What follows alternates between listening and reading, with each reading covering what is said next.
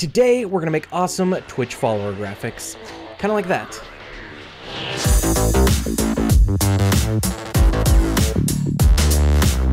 Hey guys, what's up? It's Bravity, and welcome back to another video here on my channel. I hope you guys are having a fantastic day. So like you saw in the intro, we're gonna be taking a look at an awesome Twitch follower graphic. It's very similar to the one that I use on my videos.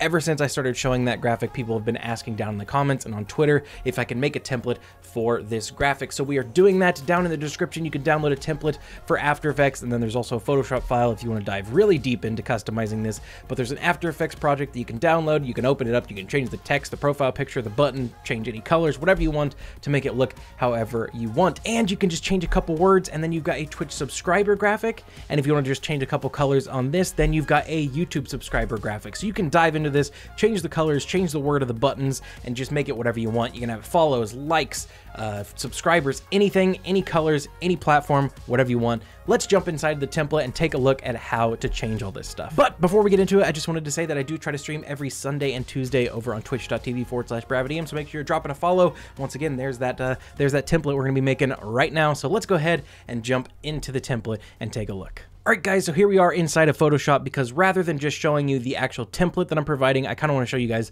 my workflow of how I ended up creating this graphic. So it started inside of Photoshop, as you do with most graphics when you're creating it. And all it is just a gray rectangle, and then we've got the rounded rectangle for a button, and I've actually created two rounded rectangles. You need one that's the pre-clicked button, and then one that's the post-clicked button. It's just duplicated, and the color is changed. And then you just got the follower text on here. That's just a placeholder, because we're going to change the text in After Effects. And then we've got my name, once again, just a placeholder so we can change the name in After Effects, and then a circle just to kind of fill in for where my profile picture is going to be. That's also inside of After Effects. So this is all the Photoshop file is. If you want to jump in here and change something, you can, but mostly what you change in here is stuff that you can also do inside of the After Effects template. But that's what it looks like in Photoshop. So I just exported this out as a Photoshop document, and then we brought it into After Effects. So let's go ahead and take a look at the actual template. So here we are inside of After Effects, and this is what the template is going to look like when you open it up from down in the description. You've got your comps and your assets up here. You can just ignore these. All you see down here is you've got three compositions. You've got final render, you've got text/color edit, and you've got profile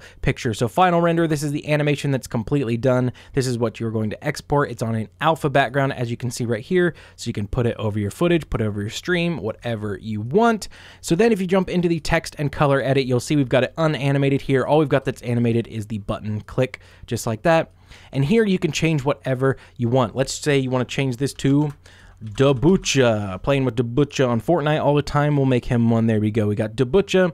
And then let's say we want it to be a follower graphic. So you'll see down here we've got the subscribe and subscribed. So subscribe, we're going to change this one to follow, and everything should stay in the middle and stay equally distanced from each other, however you want to type things. So we've got follow, just like that. We go ahead and scrub forward to when the animation happens, and it changes to subscribe. We're going to change this to following, just like that. And you can make that say like, liked, follow, following, subscribe, subscribed, whatever you want. So now we've just got follow, and then following switches to it just like that. And let's say we want it to be like a Twitter thing. Let's say we don't want it to be Twitch colors. So let's go ahead and color button right here. We've got color button, we've got pressed button. Pressed button, I would recommend leaving the same. This light gray is kind of like what a button looks like when it's pressed. But the color here, let's change this to be more of like a Twitter blue. So when you go to color button, you just want to go to the effects controls for color button, and you'll see we've got a fill control here. So we can just change this to be like a nice Twitter color, just like that. So that looks kind of like a Twitter button, just like that.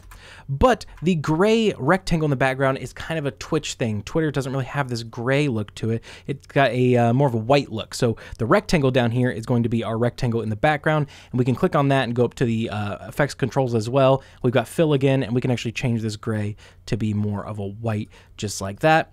Now, if we go back to our final render, you'll see that we've got this looking pretty good, but now I'm noticing that the Dabucha probably needs to be a black color. So you can click on Dabucha, and you can change this just like any other text layer inside of After Effects. So we're going to select it, head over here, and we're just going to change it to be like a dark gray, just like that. Now, if we head back into final render, as you can see, we've got Dabucha and we've got follow and then following. Looks like a nice Twitter profile to follow, just like that. And if you wanted to change the profile picture, you just head over here into the profile picture comp, and you see we've got just this big square place to place your profile picture. You can delete mine if you want, and then put in your own. Just make sure you scale it to fit inside of this rectangle just perfectly. And then when you jump back into another comp, it's gonna automatically crop it into the circle like it does for most social medias. So I don't have Butch's profile pic, but I would put his here if that existed. Let's go ahead and now change this back to Bravity, just like this, BravityM. And then let's change this to subscribe, or this one would be subscribed. This is after it's been clicked. Now we'll go back here. We'll change this one to subscribe.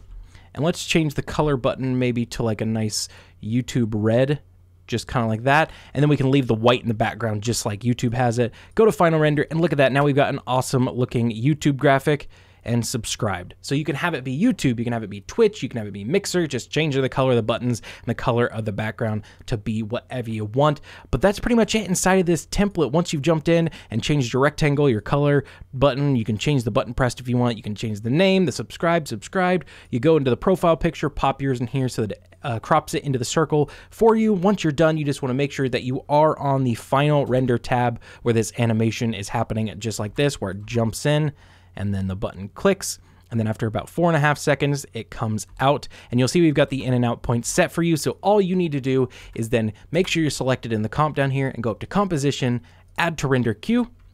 Once you're in the render queue, you want to head down here to the output module where it says lossless in blue. You just want to click on that lossless and change the format from AVI to QuickTime. You can do AVI if you want, but QuickTime is a much smaller and more manageable file size than AVI. So I like QuickTime. And then where it says channels, you want to make sure you change this from RGB to RGB plus alpha. Because this is a graphic that needs to go over your footage or over your stream, you need to have that transparent alpha background, not a black background like you see here. So changing it from RGB to RGB plus alpha will give you that transparent alpha background.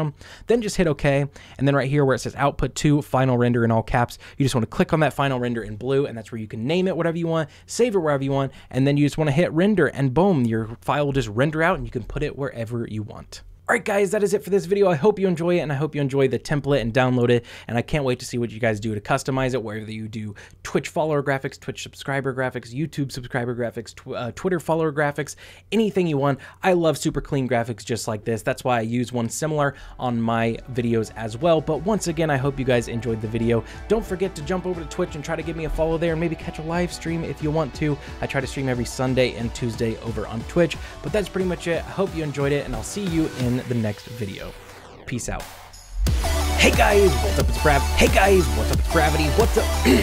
Hey guys, what's up? It's Bravity. Hey guys, what's up? It's Bravity. And what? Why can't I do my intro? I can't do my intro right now. Hey guys, what's up? It's Bravity. Hey guys, what's up? It's Bravity. Hey guys, what's up? It's Brav.